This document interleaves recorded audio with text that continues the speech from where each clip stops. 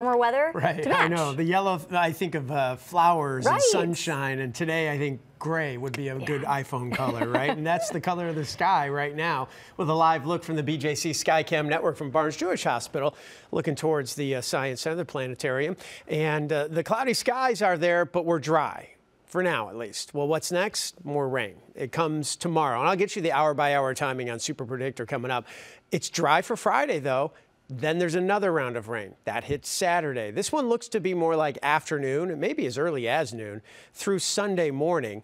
I'll get you an update on that timing too, but the bottom line is it's bumped up a little bit earlier. So just check back with us on that weekend rain because it seems to be changing a little bit. The one for tomorrow hasn't changed much, and I'll show you that coming up. But let's enjoy dry evening, even though it is chilly right now. 45 degrees, winds are about 15 miles an hour, a little breeze. Now, when I say dry, it's dry in St. Louis, but there's still a couple sprinkles moving through Washington County. A couple have popped up here in Bond County, northern Clinton County as well. They'll move out pretty quickly, very, very light, but just kind of slow to move out to the east. We're dry in St. Louis and we'll stay that way. This is just cloud cover with no rain.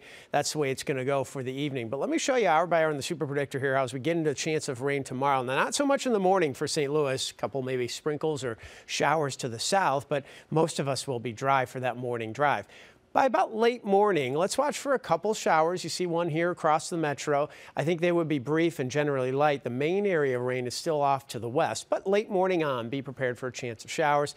Look at noon into St. Charles County. The steady rain is coming. So around midday through the St. Louis metro, we get into the rain. So midday through the afternoon, it's going to be wet at 3 o'clock here. And then by the evening drive, it tapers off. Yeah, there's a couple little lingering sprinkles or showers here at 6 o'clock, but generally drying things out for our evening tomorrow. So the bulk of this rain is really going to come from around midday through the afternoon. And it's not really heavy. It's less than 1/4 of an inch for most of us, but it's still enough to make for a wet day tomorrow. And of course, that timing, midday through the afternoon's, the middle of our day. So it's going to make for a rather wet day. So temperatures about 37 degrees in the morning, cloudy and cool. Then the rain kicks in late morning to around midday, scattered rain 42 at noon. High of 46 degrees for a chilly one. A little wind added in there too, 10 to 15 miles per hour out of the east.